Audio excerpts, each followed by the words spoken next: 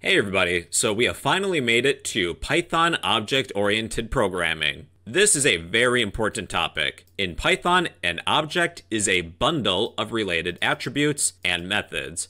Attributes are similar to variables to describe what the object has. So look around you right now. You are surrounded by different real-world objects. Next to me I have a phone, a cup, and a book. Each of these objects can have different attributes to represent it. For example, an attribute of the phone next to me could be version number. I could set that to be 13. Is on could be another attribute. Is the phone powered on or not? That could be true or false, or even a price. I have a cup next to me. What liquid is within the cup? In this case, coffee. What's the temperature of the cup? Is the cup empty? Is empty. Or even a book. What's the title of the book? That could be a string. How many pages does the book have? Pages could be another attribute. Now, objects also have the capability to do things. They have methods, which are functions that belong to an object. People mix up functions and methods all the time. They're technically different. Even when teaching, I tend to make that mistake, calling a method a function and a function a method. Usually people know what you're referring to, though. A method is a function that belongs within an object. What are some actions these objects can perform? With a phone, you can make a call or receive a call, turn the phone on or turn the phone off. Those could all be functions. With a cup, you could fill the cup, drink from the cup, or empty the cup. With a book, you can open the book, read the book, and close the book. An object is a bundle of related attributes and methods. They can represent real-world items. To create many objects, we'll need to utilize a class. A class is a type of blueprint used to design the structure and layout of an object. We need to design what our objects have, their attributes, and what they can do, their methods. We will create a class of car. We will create some car objects. Class car. To construct a car object, we need a special type of method called a constructor. It works similarly to a function. We will define a function of double underscore init, meaning initialize, double underscore again, and then follow this with a set of parentheses. This is our constructor method. We need this method in order to construct objects. It's a dunder method, dunder meaning double underscore. That's a future topic. I don't want you to be overloaded with information right now. All you need to know is that we need this method in order to create objects. This method behaves similar to a function. We need to set up the parameters. Self is already provided to us. Self means this object we're creating right now, this car. So what are some attributes that a car should have? A model, that could be a string, like a BMW. A year, that could be a number. A color. Let's add a boolean of for sale. Is the car for sale or not? That's true or false. To assign these attributes, we're going to access self. Self dot the name of the attribute. Self.model equals the model we receive. These are parameters. When we receive the name of a model, we will assign it to this object. Let's do this with year. Self.year equals year. Self.color equals color. Self.forSale equals for sale. This is an example of a few attributes that a car might have. A model, year, color, and if it's for sale or not, represented by a boolean. Now, to construct a car object, we need a unique name for this car. Let's just say car1. Car1 equals, take the name of the class, add a set of parentheses to invoke the constructor. We're going to do this almost exactly like a function. We have parameters set up. We need to send a matching number of arguments. Self is provided to us behind the scenes automatically. We need a model, year, color, and if it's for sale or not. So pick a car of your choosing. I'll pick my favorite car. The model will be a Mustang. For the year, I'll go with the recent year of 2024. A color, I'll pick red. Is the car for sale? I like this car, so no. I will set that to be false. Make sure false is capitalized. Let's see what happens if I attempt to print our car object of car1. What we're given is the memory address of this car object, where it's located. But I would like one of the attributes located at this memory address. Instead of printing the object itself, we're going to access one of the attributes found within this car. We will follow the name of the car with a dot. This dot, it's known as the attribute access operator. I would like the model of car1. That would give me Mustang. Let's access the year.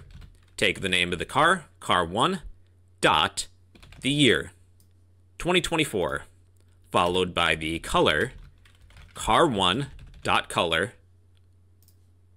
red. Car1, is it for sale? We'll print that. That is false. Now let's create a second car. We're going to reuse this class to create a second car. We will create car2 equals car. We'll pass in some different arguments. A Corvette. The year will be 2025. The color will be blue. Is this car for sale? Let's say that is true. Instead of accessing car1's attributes, let's access car2's attributes. That would give us a Corvette. The year is 2025. The color is blue. For sale is set to true. Or even a third car. Car3 equals a new car. We will pass in a string of charger. The year, 2026. The color will be yellow. Is this car for sale? Let's say that is true as well. Then I will print car3's attributes. The model is charger. The year is 2026. The color is yellow. For sale is set to true. With classes, they can take up a lot of space. For better organization, you can place them within a new Python file. So let's cut our class, and we will create a new Python file within our project folder. File, new, Python file. The name of this Python file is going to be all lowercase, car. Then we will paste the class that we cut originally. Class car, which has a capital C. So from our main Python file, we're going to import our car file, our car module. From the name of the module, car, import the name of the class, car. Then when I run this program, nothing should change. We should still have access to all of our car objects. You could either keep your classes within your main Python file, or import them if you would like to organize things. Let's talk about methods. Methods are actions that our objects can perform. Within our class, we will define a method of drive. Self is going to be provided to us. When we invoke the drive function, let's print you drive the car. What other things can cars do? Let's stop. We will print you stop the car. Let's take car1, access the drive method. You drive the car. Car2 also has a drive method. You drive the car. Same thing with car3. You drive the car. Let's access the stop method. Car1 dot stop. Car2 dot stop. And car3 dot stop. These methods are identical for each car object. Instead of printing the word car, let's insert the model of the car. I will convert these print statements to F strings. Instead of the word car, let's add a placeholder. Let's add self.model. Self is referring to the object we're currently working with. Use the attribute access operator, followed by the name of the attribute. Let's also do this with the stop method. Self self.model. Let's take car1, use the drive method. You drive the Mustang. car1.stop. You drive the Mustang, you stop the Mustang. Let's do this with car2. You drive the Corvette, you stop the Corvette. car3. You drive the Charger, you stop the Charger. Now, within our F strings, let's insert the color. I'll add a placeholder, self.color. Do this with stop as well. Self.color.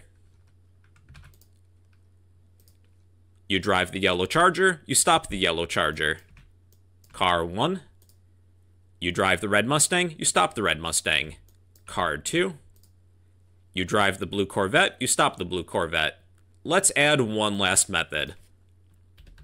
Let's create a method to describe our car. We'll print the details of the car. Let's print, I'll use an F string, add 3 placeholders. Let's print self.year, followed by self.color, then self.model. We'll take car1, use the describe method that we created. Describe car1. Car1 is a 2024 red Mustang. Describe car2. Car2 is a 2025 blue Corvette. car3 is a 2026 yellow Charger. All right, everybody, so those are objects in Python. An object is a bundle of related attributes. Attributes are variables that an object has.